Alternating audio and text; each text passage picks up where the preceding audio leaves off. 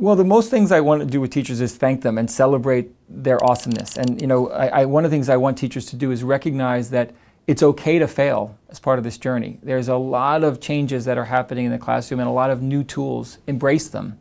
Lean on each other, celebrate each other, and support each other along that journey. The other thing is focus on the fundamentals. Most important thing we can do is helping every student in that classroom expect more from their own future.